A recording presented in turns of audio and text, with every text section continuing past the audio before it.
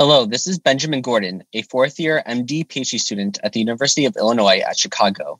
Welcome to this video presentation on genes, loci, and alleles. We will be discussing important terminology in genetics. This video presentation is part of Survivors Advising Scientists educational program.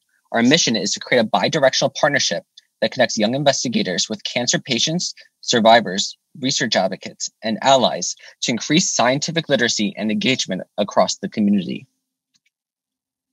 If you recall the previous video presentation on molecular biology, we learned how DNA codes for proteins. DNA nucleotides were the letters, and genes were the sentences that provided instructions. While it's sometimes more complicated than this, for our purposes, we will define a gene as one DNA sentence that provides instructions for one protein. So, one gene, one protein.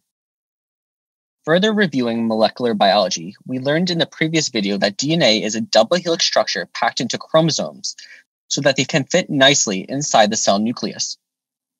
DNA uses its 4 nucleotides to code for different genes. When we are describing the DNA code, we are describing the genotype. When we are describing the physical characteristics as a result of the proteins made from transcription and translation, we are talking about the phenotype. For instance, eye color is an example of a phenotype. As one last review from the molecular biology video, DNA is transcribed into mRNA in the cell nucleus, and mRNA is translated into protein in the cell cytoplasm. The nucleus is represented by our SAS EP smartphone, where the DNA exists and can write text messages with its nucleotide keyboard A, T, G, and C. The mRNA intermediate acts as the Wi-Fi signal that allows the DNA message to travel from the nucleus and enter the cytoplasm, where it's translated into protein by ribosomes. The genotype comes from the first steps of these processes, while the phenotype is more of a direct consequence of the last steps. During reproduction, one receives a chromosome from each parent, so that chromosome exists in pairs. 22 of these pairs are called autosomal chromosomes, and they are identical between sexes. These pair of chromosomes are numbered in sequential order by size, such as chromosome 1, chromosome 2, chromosome 3, and so forth. The 23rd pair is called sex chromosomes, and they differ between sexes with XX for females and XY for males.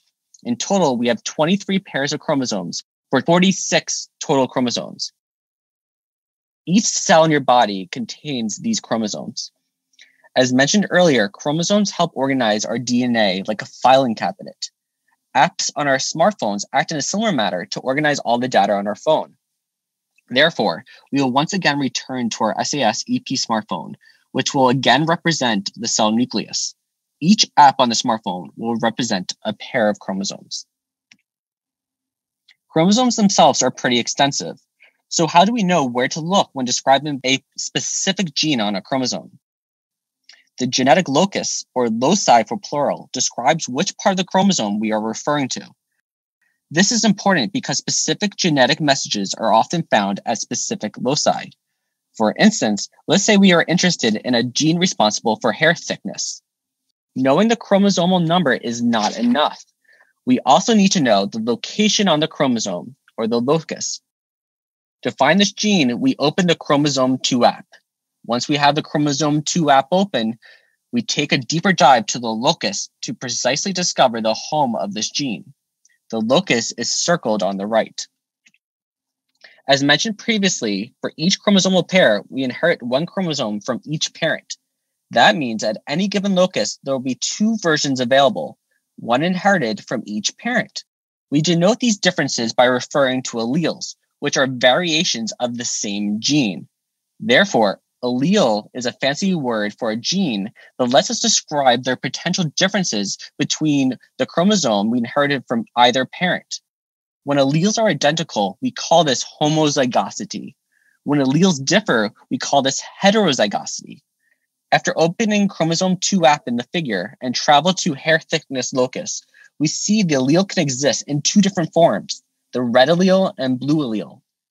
The phenotype of hair thickness will take into account both alleles. Let's connect this to cancer. You may have heard of the BRCA carrier mutation. which increases one's lifetime chance of developing breast and ovarian cancer. To get to BRCA1, we need to open the chromosome 17 app and then find the BRCA1 locus. BRCA1 is a tumor suppressor gene that tells our cells to repair broken DNA.